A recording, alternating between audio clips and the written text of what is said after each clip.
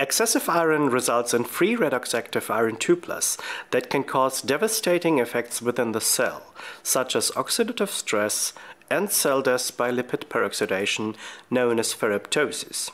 Quantitative measurements of ferrous and ferric iron is the key for a closer insight into these detrimental processes. This CE-ICP-MS technique provides both fast analysis and low quantification limits, which are both necessary for quantifying iron redox species. Begin by selecting a nebulizer with a low self-aspirating volume and preparing the appropriate parts to mount the homemade interface. Connect two 3-way female lure connectors with a male cone lure connector by connecting the left end of the lower 3-way lure bar to the male connector and the male connector to the middle connection of the upper 3-way lure.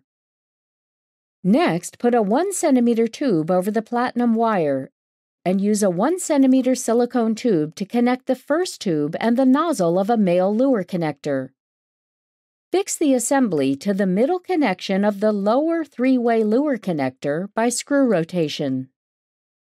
Push a 1 cm tube over the outlet of the CE capillary and position it 8 to 9 cm from the end.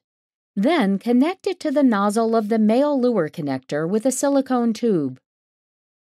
Put the whole assembly through the bar of the upper 3-way T connector and fix the male lure connector and the left end of the female 3-way lure connector by screw rotation.